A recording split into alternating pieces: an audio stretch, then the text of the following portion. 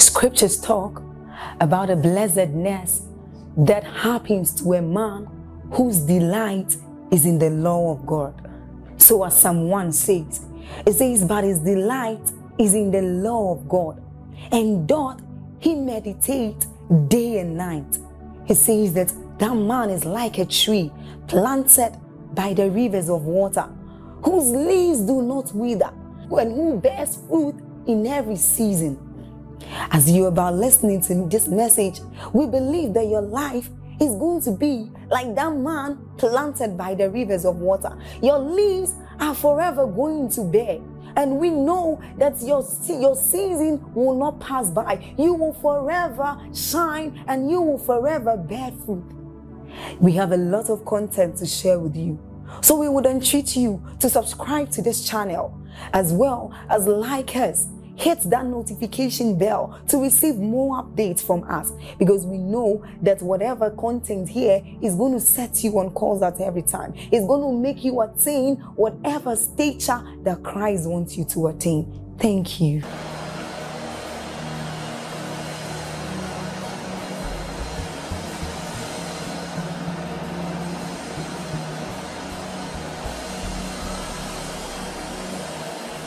Holy, holy, I will bow before my Lord and King. Hallelujah, you have come to us, and you make all things new. Emmanuel, Jesus Christ, you'll never let me go. My shepherd king, you're watching over me. Emmanuel.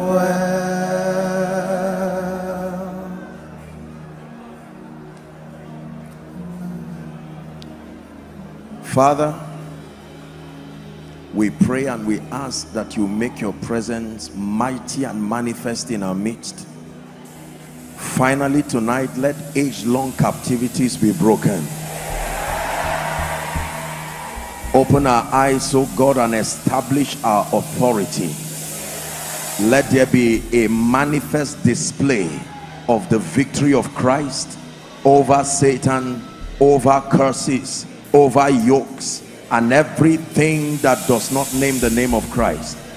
We open our spirits and we ask you to help us and show us mercy in the name of Jesus Christ. Amen and amen. God bless you. Please be seated. Complete Deliverance Part 3.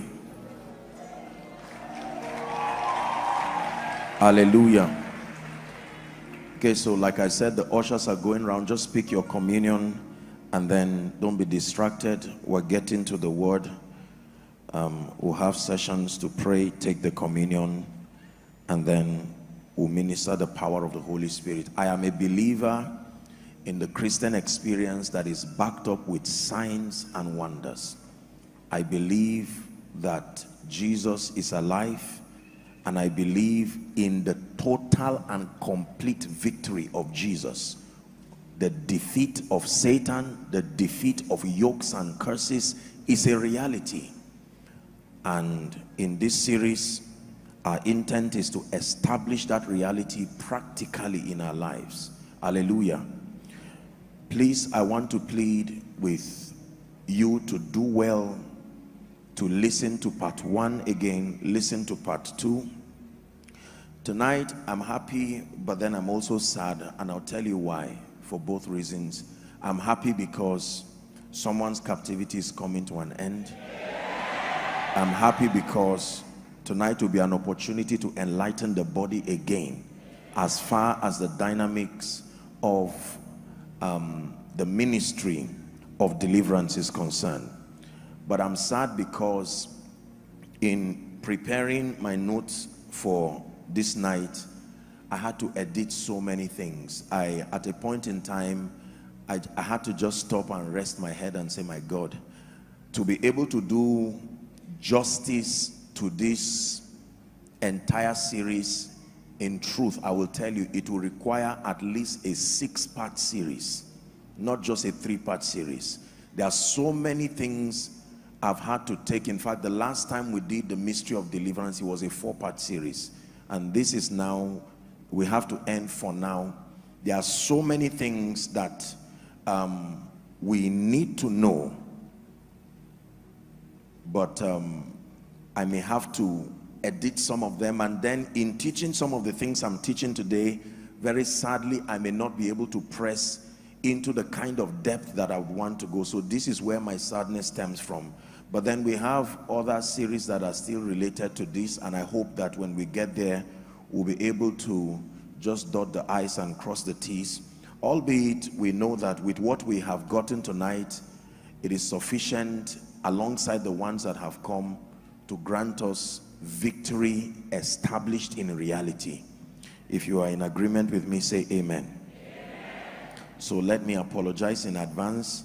Honestly, I kept looking at my notes and wondering what I would teach and what I would omit, because when it has to do with mentoring believers who thoroughly understand how to establish victory, you should not omit anything, provided it comes from scripture. It is very important. The Bible says, lest Satan would take an advantage of us.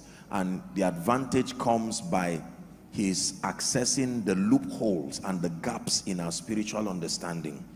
But then we have to walk with the allowance that time has provided for us. Let me do a 5 minutes recap, and then I'm holding my notes here. I hope you have yours. Praise the name of Jesus. Our text for this series has been John 8:36, the Amplified.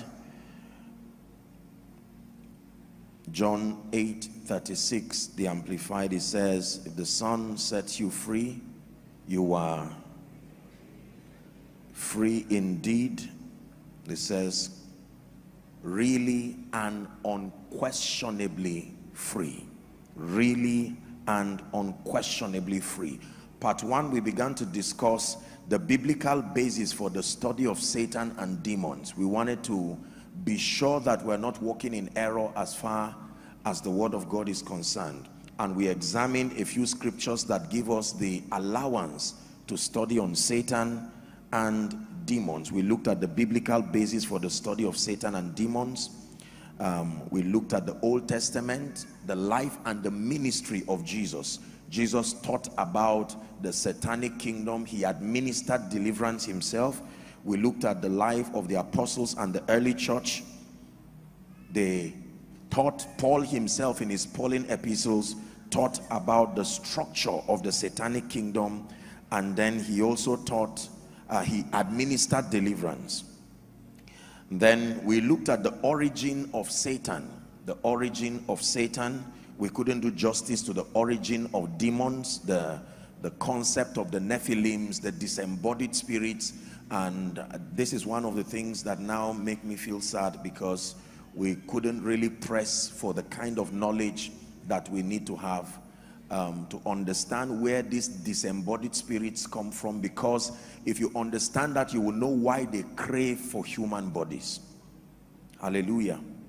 And that every time demons are not in a human body, they are in a perpetual state of torture and restlessness. That you can be sure.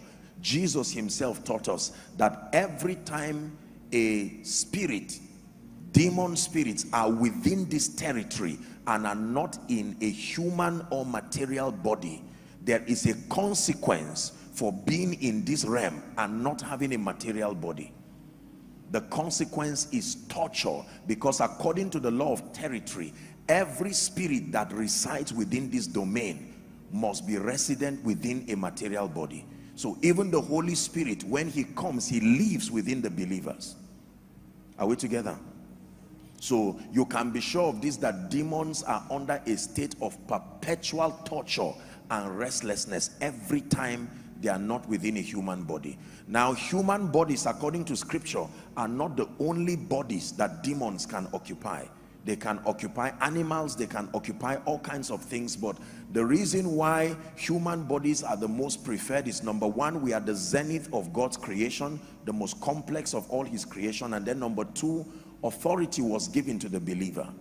The human, it wasn't given to animals and plants, and so Satan is most comfortable to wreak his antichrist agenda when he operates in and through a human body. So we looked at that, and then we looked at a bit of the reality of evil in scripture, the fact that we live in a wicked world and that it takes understanding to be able to prevail.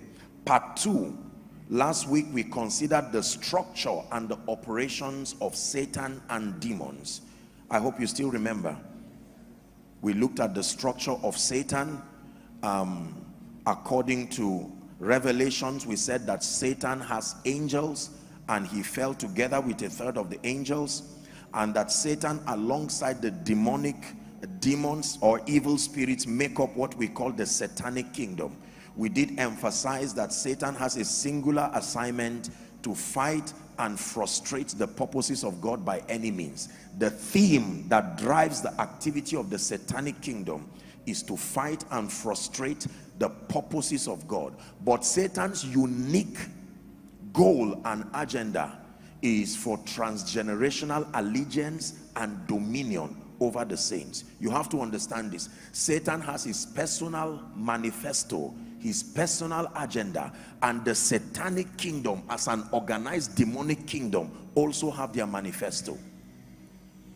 Are we together? The drive for the entire satanic kingdom is to fight and frustrate the purposes of God by any means. By any means. Sickness, poverty, delay, retrogression, curses, yokes, by any means.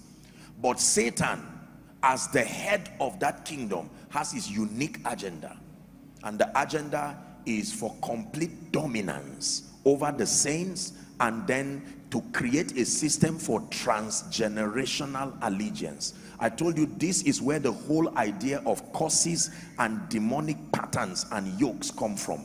They were a design to make sure that from one generation to the other, allegiance towards Satan remains a reality. So we dealt with Satan's operational system, that Satan and demons fight, they hinder, they resist, they kill, they steal, they destroy, and all of that. And I did tell us last week that of all the strategies and the operations of Satan, the most pronounced in the Bible is deception. You still remember? Yes. And that to deceive means to deliberately cause someone to believe something that is not true, usually for personal gain, or to take an advantage of that person. Deception is to deliberately cause someone to believe something that is not true, usually for personal gain. We define deception or falsehood as a statement or an action that is intended to mislead, hide the truth, promote a false idea, often for personal gain. And we did say last week that deception cannot happen until the deceiver is aware of the truth. There is no possibility for deception until the person doing the deceiving, in this case Satan, you must be aware of the truth to be able to deceive. So Satan, by this definition, is not ignorant of the truth, because deception is to deliberately manipulate someone to believe what is not true. Deception cannot happen until the deceiver is aware of the truth. We now looked at a study on how Satan operates. I taught us last week that there are 3 levels of satanic influences. I'm taking this because we have to connect from there to our teaching tonight. That the first is called witchcraft. And I did teach us that witchcraft necessarily does not deal with drinking blood, eating flesh, our traditional idea of witchcraft. Witchcraft simply means to cause you to think, to cause you to act, to cause you to talk in error using the tool of deception. That is witchcraft. All other traditional practices, they may be expressions of deception, but according to scripture, deception means to cause a man to think, to act, and to talk in error using, witchcraft now, using the tool of deception. The second level is manipulation and control. And I told us that this is largely in the realm of the mind, and that believers, even spirit-filled believers, can be manipulated. Now, you find out that every time you see, or most times when you read scripture, especially in the Gospels, when it has to do with demons and their victims, it uses an English expression, possessed. Now, not all the Greek words there mean possessed. In fact, most of the expressions is the word demonized. The word demonized there does not mean, it means to be under the influence or some level of control of demons. We agreed that there is manipulation and control, and that even believers can be victims of this. And then the third level is complete influence and control. We call that possession, where your spirit, your mind, and your body comes under the total influence of that spirit. We agreed that a Christian cannot be possessed by the definition of possessed now. That means when you come into Christ through the new birth experience, you are joined to Christ, and the Bible declares that he that is joined to Christ, remember, is one spirit. So a believer cannot be possessed, but a believer can be demonized. A believer can be controlled at the soulical realm. Are we together? Yes. Now we define deliverance, and I'll end my recap from that definition. That deliverance essentially has to do with rescue and freedom from bondage, from danger or evil. The whole idea of deliverance has to do with rescue and freedom from bondage, from danger, and from evil. Deliverance has to do with salvation, to salvage an individual from a condition or from an influence. Here is the definition of deliverance I gave us last week. Please listen if you have it down, and you write if you do not have it down. Deliverance is the scriptural strategy for experientially establishing the victory and the authority of Jesus Christ over Satan and demonic forces as it relates to the life and the destiny of a believer. That means when we have to do with deliverance, deliverance is a scriptural strategy for experientially establishing the victory and the authority of Jesus Christ over Satan and demons as it relates to the life and the destiny of the believer.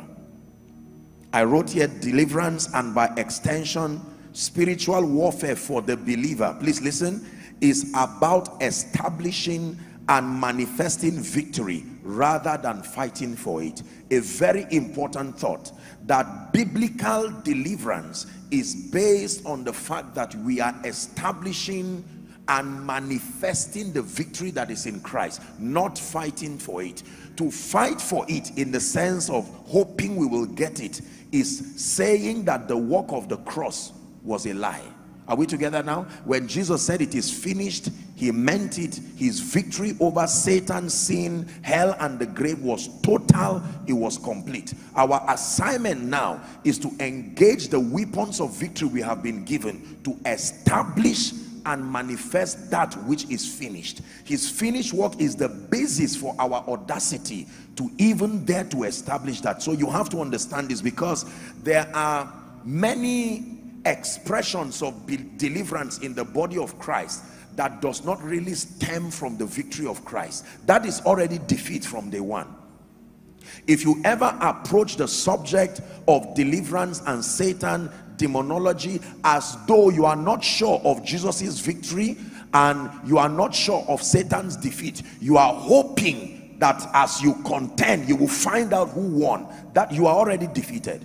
That ignorance is your defeat. You don't need to be fought. You are already defeated.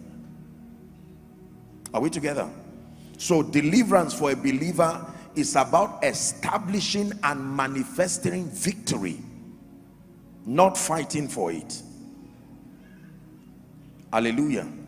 So part 3 now, we'll begin our discussion. We'll be very fast. May the Lord grant us grace in Jesus' name.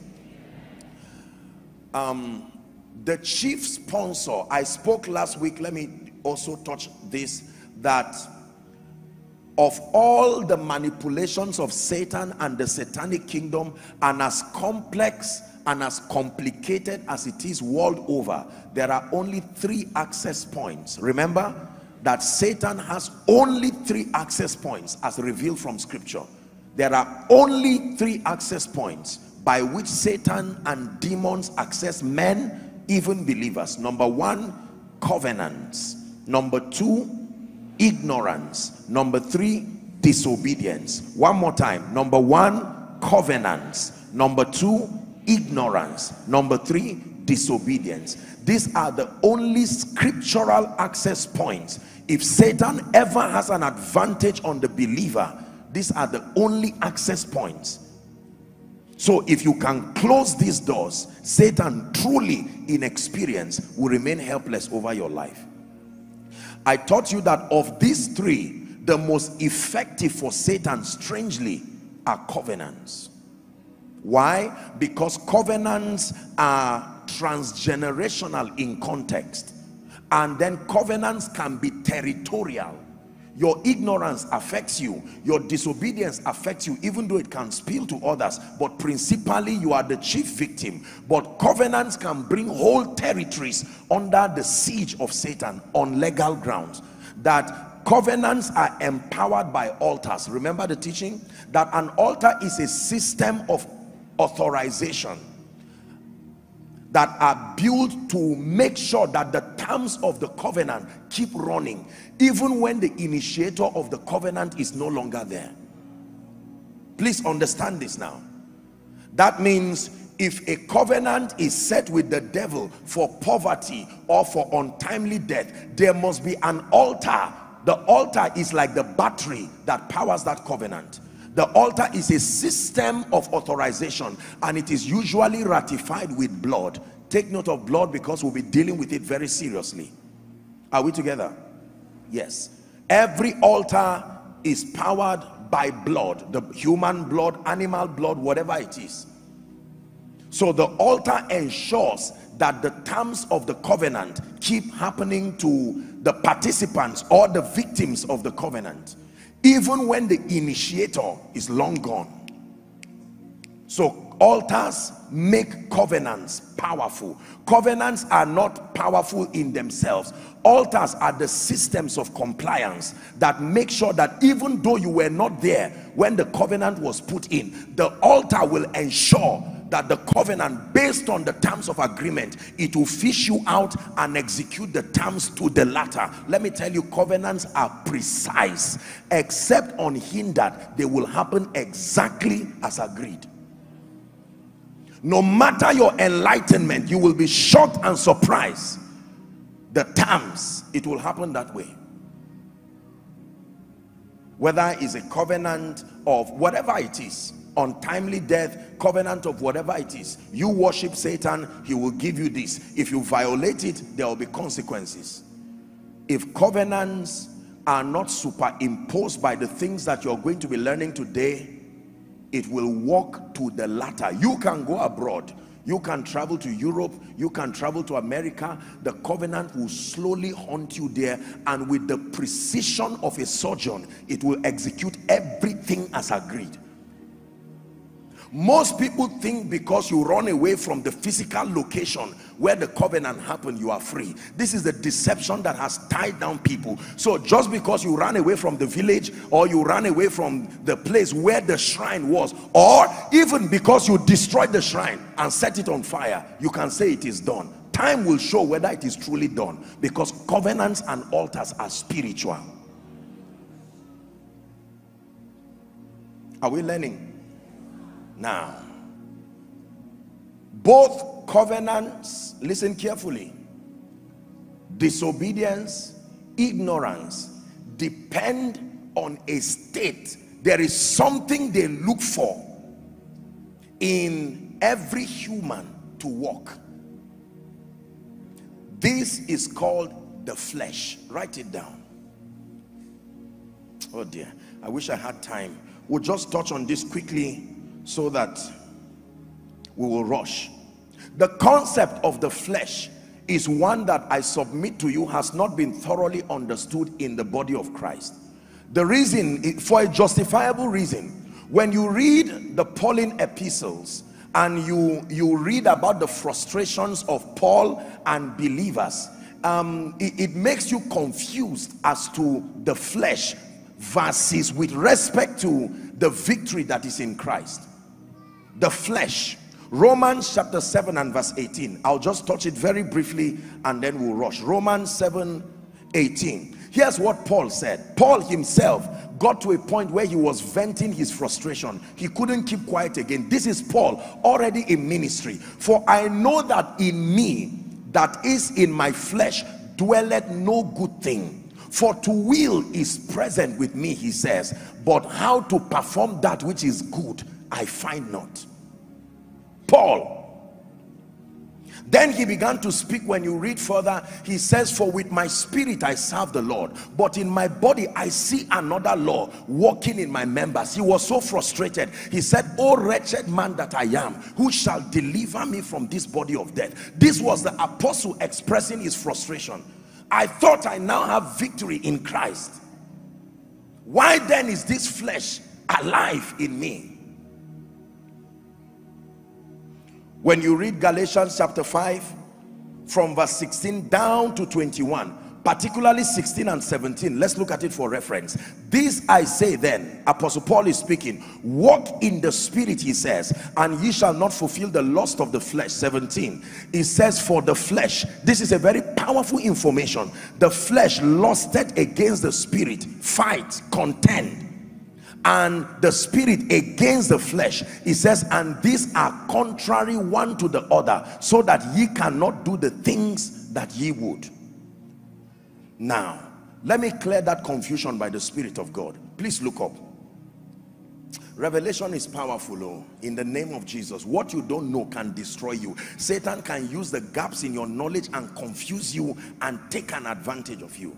Now what believers do not know theologically is that the flesh, what the flesh means to the unbeliever is not the same thing as what the flesh means to the believer. Listen carefully.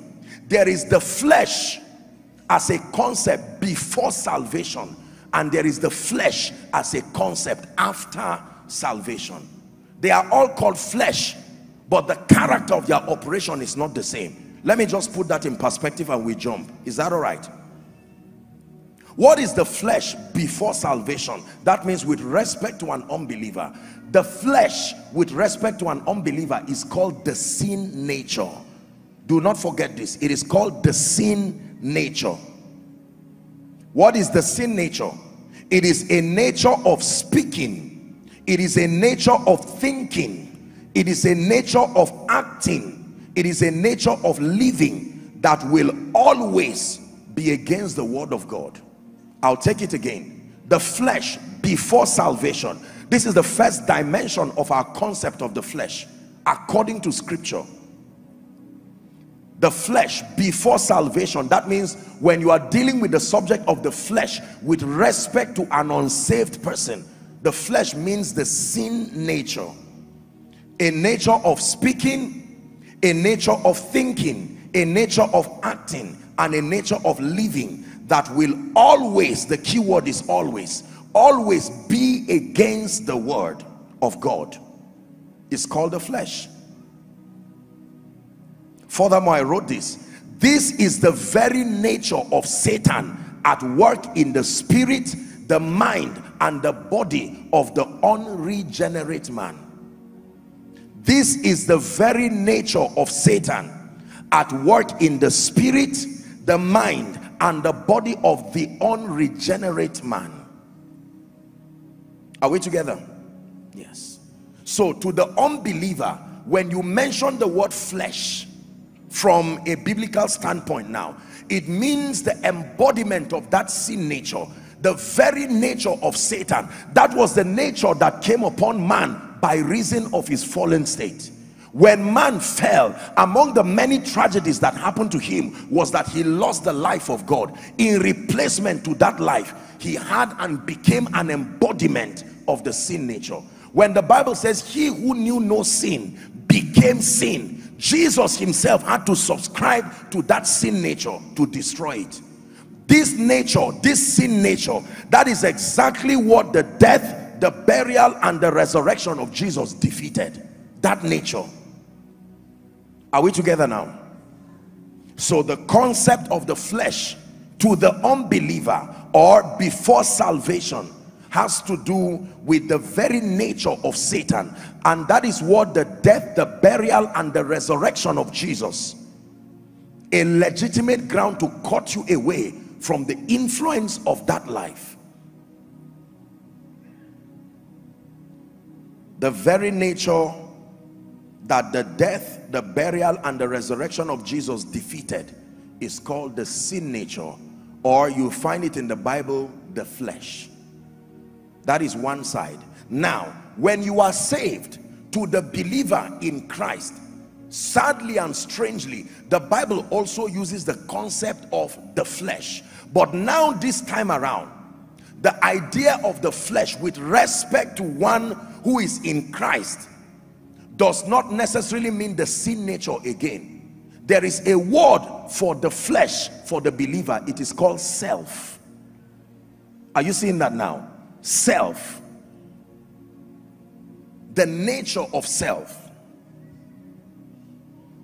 We have a teaching in the nearest future to deal with this, so I won't go into that deep. But if you have the chance to listen to my teaching, sadly it's an audio, Christ-centered living. Please listen to it. Christ-centered living. I teach there about self, that all of the limitations of the believer in Christ, who although the victory of Christ has conquered the sin nature that we call flesh, there is still another dimension of flesh that the Bible calls self. The inability to intentionally live your life with the consciousness that everything about you should glorify the Lord is called self. The Bible says, glorify the Lord with your body, which is the Lord's. So the nature of self that the Bible calls flesh in the believer is what produces the numerous ills that now plague the believers. That Paul is saying, look, with my spirit I serve the Lord, but in my body, even though I am saved, I still see another law. That does not negate the victory of Christ. This is self. And the key to the defeat of that self is found in Galatians chapter 5 verse 16. This I say, walk ye in the spirit. Now you can see that the solution is not being born again, not being saved. He's talking to people who are already saved, that you must walk in the spirit. In fact, he says, set your affections on things above and not on the things that are earthly. And then when you read on dealing with that again, Paul, the apostle himself, would tell you, I die daily. I crucify the flesh, that nature of self that seeks. It is because of the appetite for self-glorification and vainglory, the absence of the consciousness that you have been bought with a price, that can open you up to a plethora of ills. And he's saying the cure is to be spirit-minded. The cure is to deaden this flesh. We'll look at it when we get to deliverance proper. Are you blessed now? So let me just stop here for the flesh. Now you understand that when the Bible talks of the flesh as dealing with the unregenerate man, is simply talking of the sin nature. There is no amount of counseling that will solve that problem. That nature needs to be replaced completely, and only the death, the burial, and the resurrection of Jesus, the life of God, is the cure for that nature. Are we together? When he expressed his frustration O wretched man that I am, Romans 7, who shall deliver me from this body of death? Then Romans chapter 8 from verse 1 now began a discourse. He said, there is therefore now no condemnation to them which are in Christ Jesus, who walk not after the flesh but after the Spirit. Verse 2 says, for the law of the Spirit of life in Christ Jesus hath made me free from the law of sin and death. Are we together? Administering deliverance. Let's deal with the administration of deliverance now. Now you'll be learning practically how to be free from demons, how to be free from curses, how to be free from yokes of darkness. Please listen to this first for yourself, but listen so that God can use you as an envoy of deliverance for others. Are we together? In this kingdom, you don't just learn for yourself, for the promise is unto you and your children and your children's children, as many as are far off, even as many as the Lord your God will call. Now, there are 3 levels of deliverance. Write it down, please. Complete and entire and total deliverance is in 3 levels. This upfront explains the reason why many people experience what we call partial deliverance. The Bible is very clear. Jesus himself, in his teaching about demons and how they operate, told us that it is possible for a man to be temporarily free of demon spirits, and then the demons reinforce and return back, so that the state of that man is worse than what it was initially. Jesus is teaching here. So we know for a surety that it is possible for someone to be delivered sincerely, and yet the deliverance is not complete. Can I be honest with you? There are many believers in this kingdom who are victims of this, largely because of ignorance. Are we together? Most of what people call deliverance in the body of Christ is only the first step of Bible deliverance. Are you ready to learn? Number 1, the first level of deliverance, I wrote here, the first level of deliverance is casting out the spirit influences over your life and at the back of your challenges. I'll take it slowly. The first level of deliverance has to do with casting out the spirit. Casting out the spirit influences in your life and at the back of your challenges. May I tell you that demons do not only possess and influence men, they can possess conditions, they can possess things.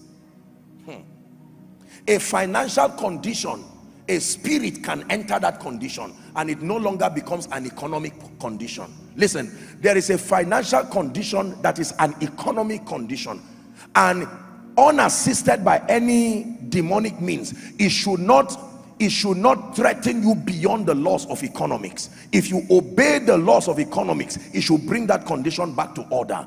But when that condition defies even your obedience, a spirit has possessed that condition. Spirits don't just possess men, they can possess things, they can possess conditions. So when we talk about casting out demons, it does not only have to be out of men. You can cast demons out of conditions. Listen, I can be exhausted, and by the simple biological system in a man, chances are excellent that when you are exhausted, based on the biological construct of your body, you may have a headache, you may have whatever it is. It's not necessarily demonic, but demons can enter that situation. At that point, Panadol will act like water. It will not do anything to that condition. That is the reason why you will see that there are many sicknesses that spirits initiated it or took advantage of the health conditions and entered it. Jesus, as we'll be learning, would often cast out the spirit influence. Then he can now deal with the issue. Are you seeing now? Very powerful. James chapter 2 and verse 26. Let me show you something. A very powerful principle.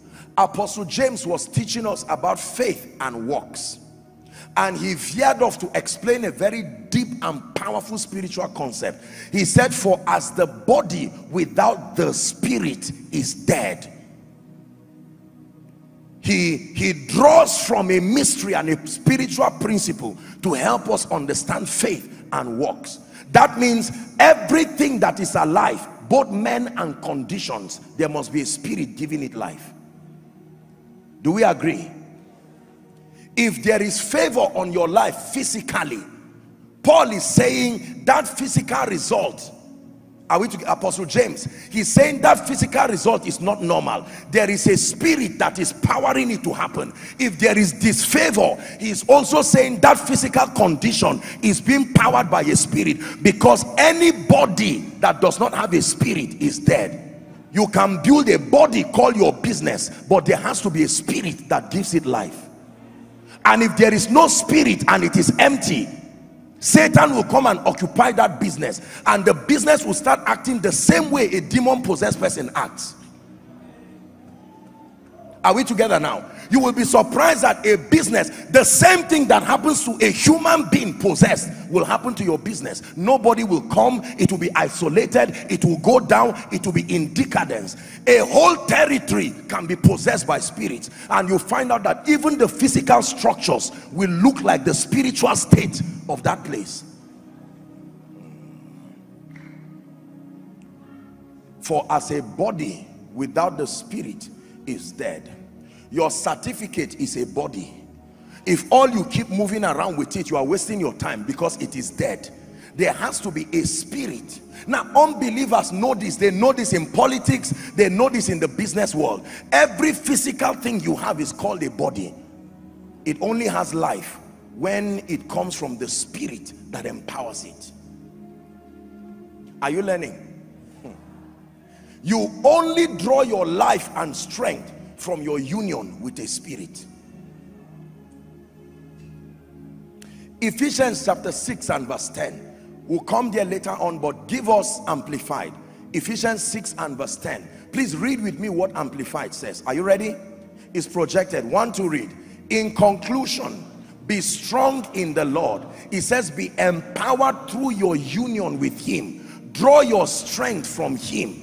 That strength which is boundless might. Be empowered through your union with him. Your remote control, as powerful as it is, needs a battery to power it. That battery is the spirit of that remote, because that's what gives it life. Is that true?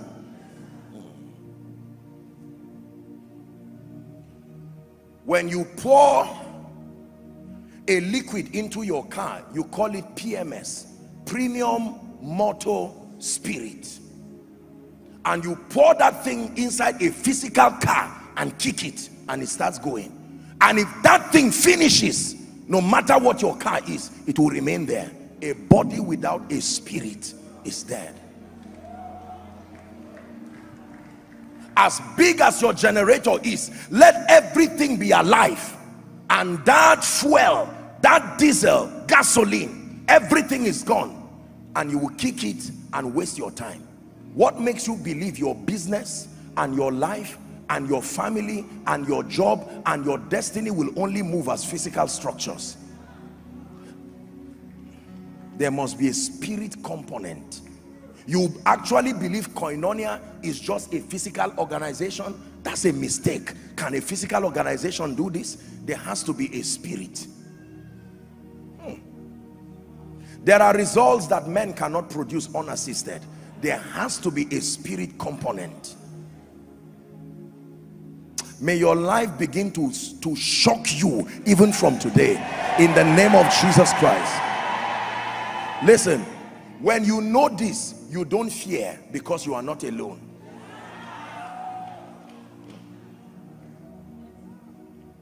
If you depend on all you have, you are not much.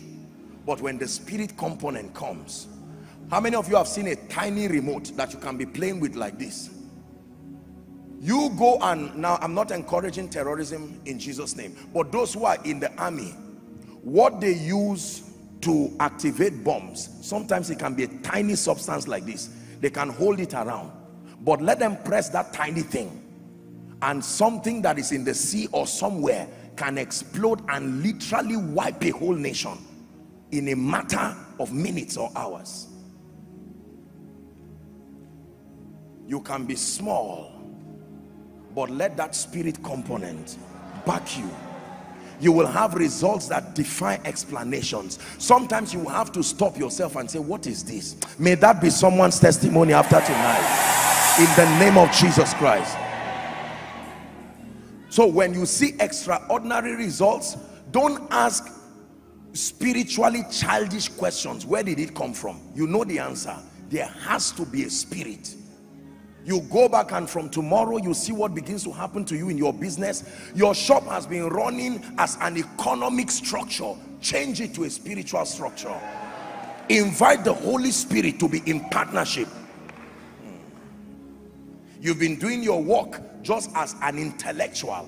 Add the spirit component and watch the wonder working power of the spirit. Believe me, I know what I'm saying.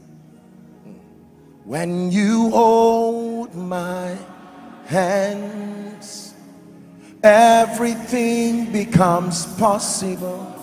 When you hold my hand, impossible becomes possible.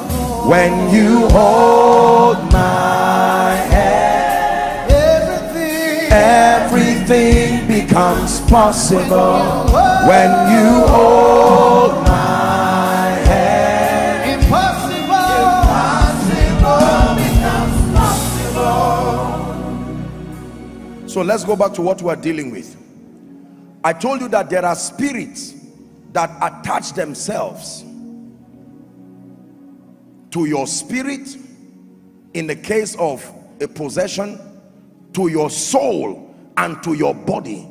And the legal access, like we have learned, is through covenants, through disobedience, and through ignorance. So the first step in deliverance is casting out devils. Do you see that casting out devils is not deliverance? Casting out devils is part of deliverance. There is a difference between deliverance and casting out devils. Casting out devils is a subset of deliverance. Just because you have casted out devils does not mean you have administered deliverance. Is someone learning? Is God giving us wisdom? We generally say, I have been delivered, and in that you are right. But theologically speaking, casting out demons or the spirit influence behind individuals, behind conditions, behind states is only one of the aspects. Let's look at a few scriptures. Mark chapter 1, the ministry of Jesus. Is God helping us? Let's rush. Mark chapter 1 from verse 22. Mark chapter 1 from verse 22. The Bible says they were astonished at his doctrine, for he taught them as one that had authority. Listen, this is the first miracle of Jesus according to the synoptic account of Mark. The Bible says as one that had authority and not as the scribes. 23. And there was in their synagogue. Now, are you seeing this now? The man with an unclean spirit, do you think he came to church believing he had an unclean spirit? Was he acting like a man with an unclean spirit? He came as a very faithful congregant and he sat quietly. But the Bible says that man had an unclean spirit and he cried out. The spirit, not the man. Next verse. Saying, let us alone. So you know that that man was heavily under the influence of spirits. Let us alone. What have we to do with you, thou Jesus of Nazareth? Art thou come to destroy us? I know who thou art. Can you imagine that demons know Jesus more than believers? In an instant, they knew without confusion, you are the Holy One of God. 25. This is the first recorded activity of casting out demons by Jesus. Remember, I taught you that until Jesus showed up, they had never seen casting out demons. by a name. No, it had never happened for a man to use his authority and rebuke a spirit. Demons had left people. They left in worship in the case of David, and in most cases they will stone the person who the demons possess, so that if that body dies, the spirit will struggle to look for another body again. But this was the first time they saw a man with the precision of a surgeon. He can remove the spirit and leave the victim alive. They said, who is this? Where did you bring this doctrine from?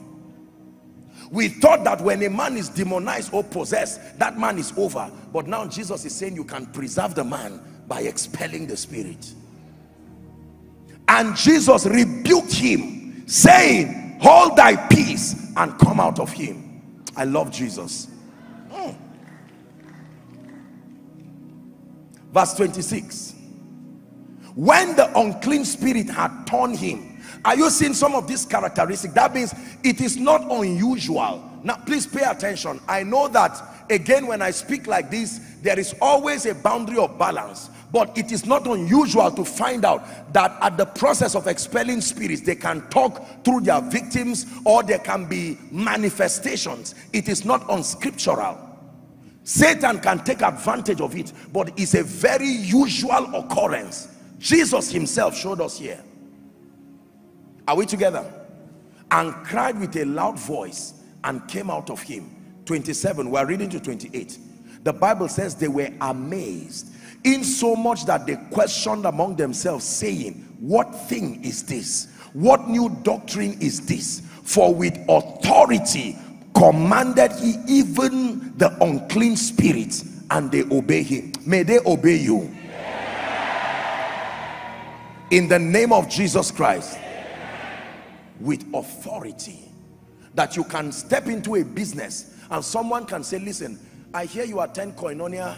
I know you have spiritual understanding. My whole life is crumbling, and with the wisdom of one who has been well trained, you look at the situation and you can see the signs. You know that this is beyond a sociological problem. You can detect the presence of demons, and while the person hopes that you will comfort them in their lamentation, you will tell them, my idea of comfort is not crying with you, it's bringing liberty to you. And you look at that situation, this financial situation, in the name of Jesus, the spirit that is behind it, you drive it away, and somebody will say, my contract that has not been signed. Now you know that it's not just a man stopping it. Behind it there are spirits.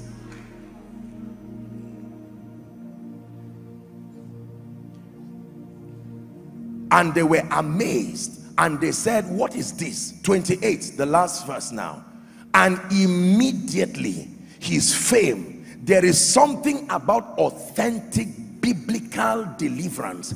It truly makes noise.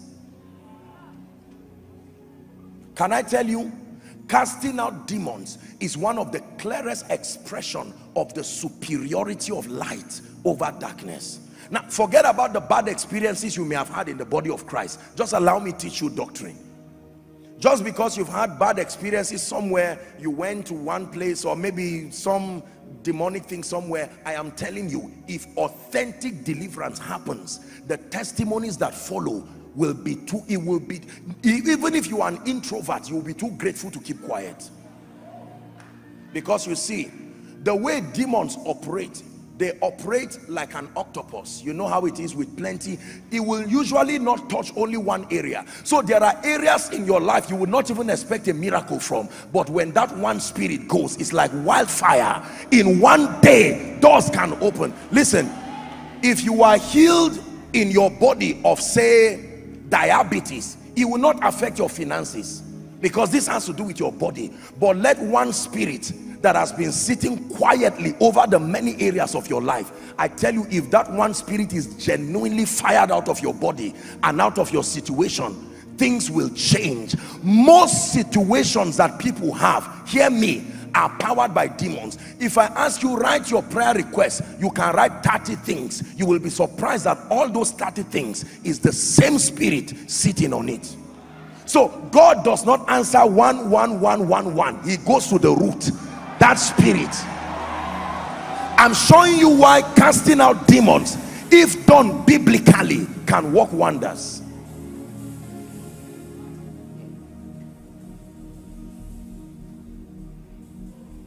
I have seen this happen in the life of people. They came for prayer. Apostle, this is what is wrong with me. Bad dreams or whatever it is. And of course, they will usually have other problems, but in order of priority, they want to deal with the one they consider to be most important. And when they come to me, I look at their situation and I know, and I tell them, you just get ready for testimonies. And sometimes just hours after that, do you know, let me tell you, until you are really, really, really delivered, you don't know how many things Satan is stopping. Let the deliverance fire of God, authentic fire, land upon your life, and you will see that there were many things that were supposed to have happened to you for your good.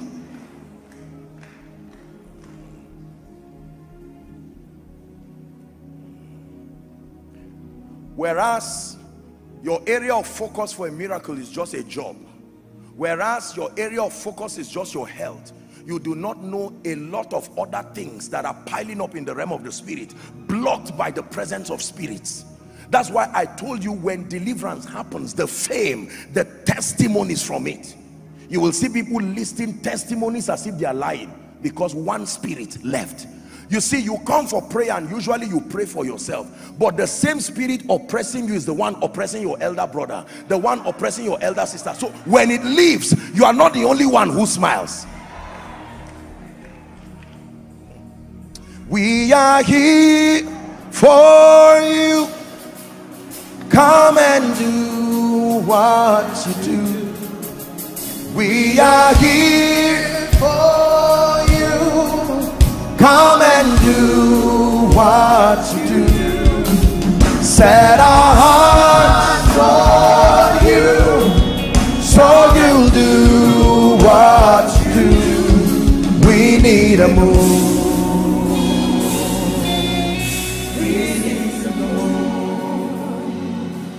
Can I tell you this?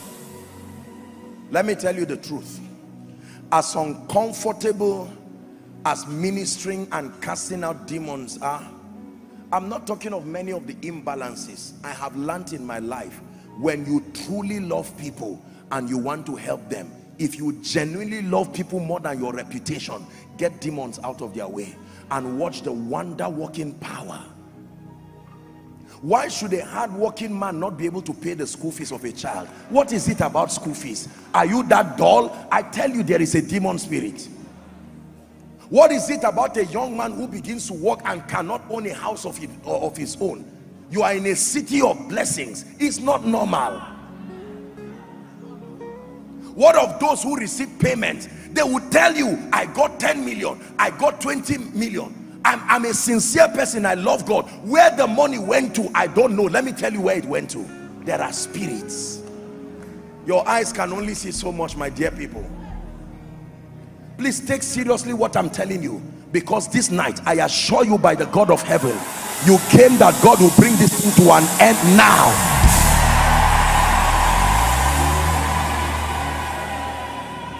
Please sit down. Hallelujah.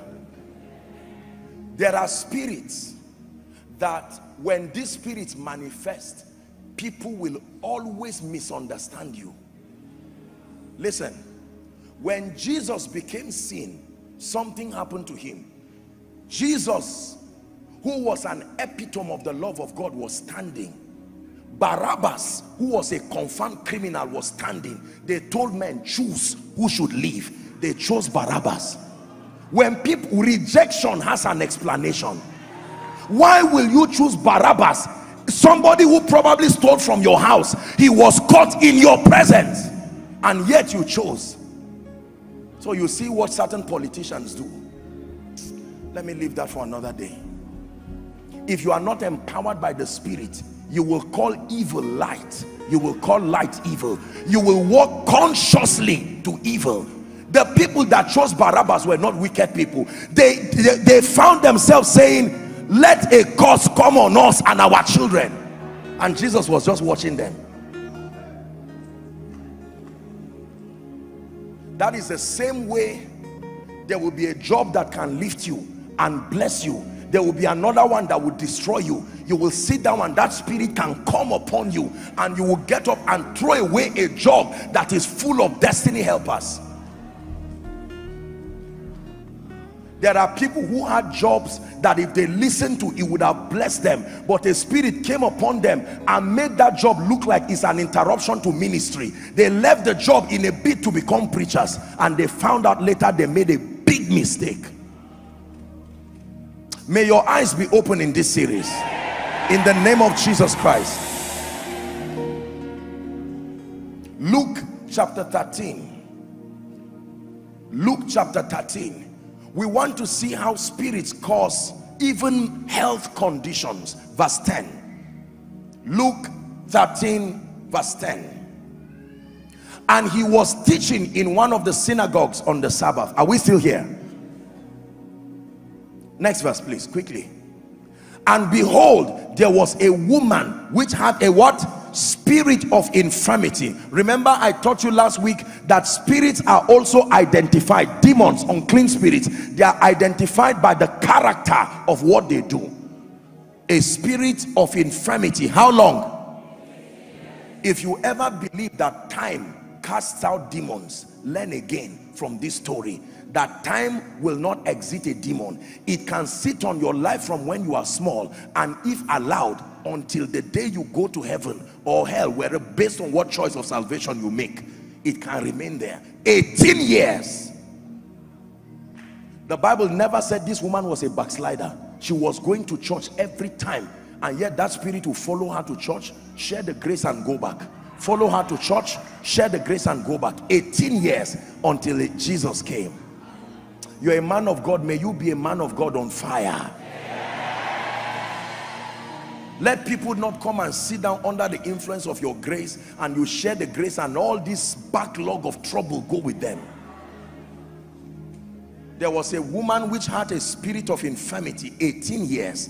Look at this. The Bible says she was bowed together, something like this, and could not lift herself.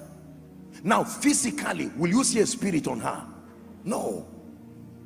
Doctors are here. They would be able to give it a medical name. Do you think in that 18 years someone was not compassionate enough to try to treat her? Verse 12. The Bible says when Jesus saw her, he called her to him and he said to her, listen to what he said, woman, thou art loosed. So she was bound. If you look at somebody bending, you would just say, okay, maybe it's just cold, maybe the weather, maybe some kind of medical condition, maybe your spine and all of that. And Jesus is saying all that explanation you are giving is correct from the physical realm, but from the realm of the spirit, I wonder what they use to tie her. It can be a rope that for 18 years nothing has happened to it. Verse 13. And he laid his hands. Are you seeing now? The Bible says he loosed her from the influence of that spirit. Then he now laid his hands on her, and immediately she was made straight and glorified God. Read on. Look at what happened. He's giving an explanation here. Is the explanation I'm interested in. The ruler of the synagogues answered with indignation. Now you know why they were angry. Were they angry on their own? With what I've taught you now? Because Jesus had healed on the Sabbath day. Look at a silly reason for anger, that he healed on Sunday. On, Sabbath then was Saturday. And said unto the people, there are 6 days which men ought to walk. In them therefore come and be healed, and not on the Sabbath day. That was the anger of the people. You can see that if you look at people, you can have compassion, because you see how foolish their ideas are. You know they are empowered by demon spirits. How do you get angry for a woman who has been healed for 18 years? The first thing to do is congratulate her at least, and yet they were angry. That anger is not normal. Humans will rejoice with a woman that way, but humans empowered by demons will behave like demons. That you have received a testimony after 18 years and people are clapping for you, and there is actually a human being who looks at you and is not interested in the victory after 18 years, and he's warning you that his mind is on the Sabbath, as if it affected him directly. Verse 15. The Lord answered him and said, thou hypocrite. Look at Jesus. Jesus is about to get them.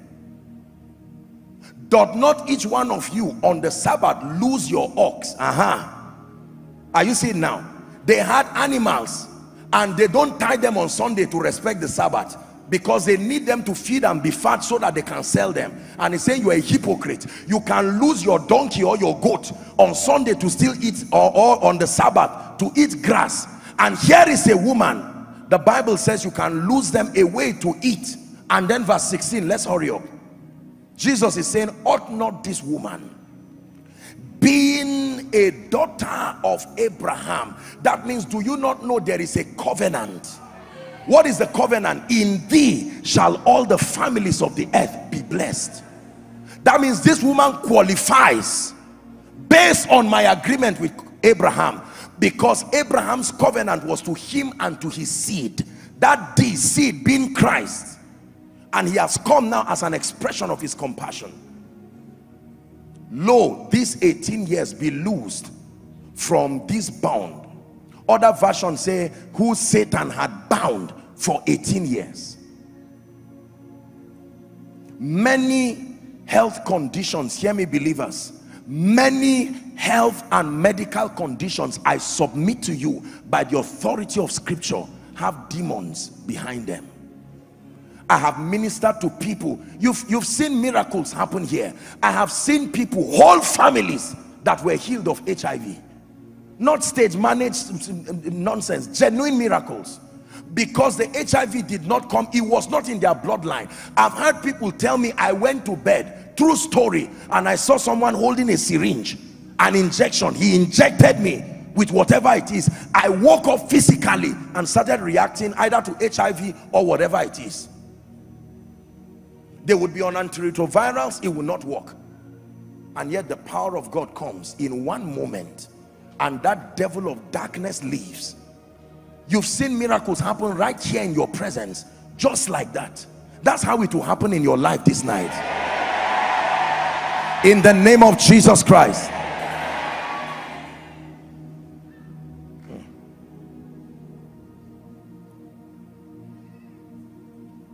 One last scripture, Luke 11 and 14.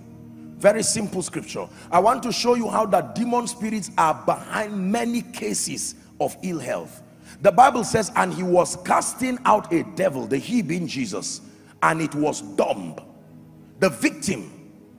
And it came to pass, when the devil was gone out, what happened? The dumb spake, and the people wondered. That means anything in your life that is not speaking, there is a spirit. When that spirit is cast out, that thing starts speaking. Whether it's your influence, whether it's your honor, whether it's your glory. The dumb spake. Now in scripture you will see two expressions when it has to do with expelling demons. Number one is the word rebuked. Number two, the word cast out. These are very usual expressions when it has to do with casting out demons. Rebuked, or to cast out. Take note of that.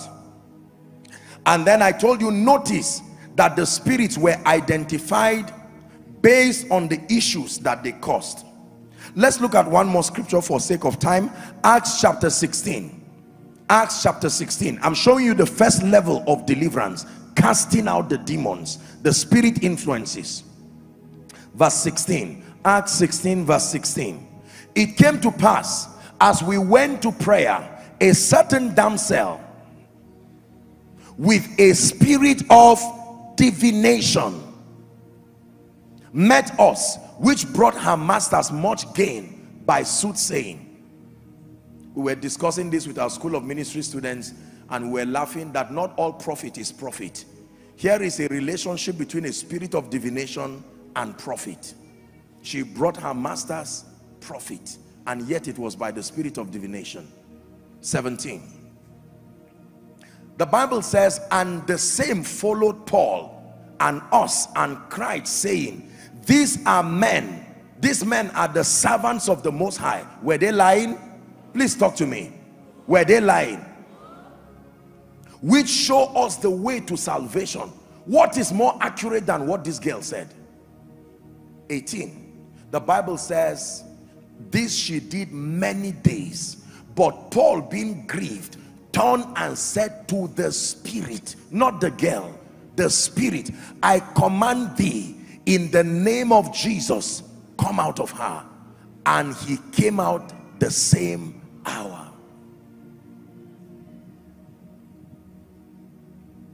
He came out the same hour. Note that manifestations when casting out demons is usual and biblical. That means it does not mean there has to be manifestations when you cast out demon spirits, but that if and when it happens, it is not unusual. Like you see all the time here, it does not necessarily mean that the people are possessed. Now you know that there are different levels. When you are ministering, when you are casting out devils or ministering deliverance, as we know, both the unbeliever who is possessed and the spirit who is demonized, they will manifest the same way. And so you can mistake it to mean that they are possessed, but Christians cannot be possessed by demon spirits. Are we together now? Hello. Scriptures exhort us from the book of Proverbs. It says, my son, attend to my sayings, incline thy ears to my words. Let them not depart from thy eyes, and keep them in the midst of thee. As you have listened to this message, we believe that you are going to reap the blessings thereof if you attend to these words as well. That you will keep these words in the midst of your heart. That no matter the circumstance, your eyes are going to be fixed on these words. And as you have been blessed, we will tell you to share this message. Be an evangelist by sharing to others to be blessed.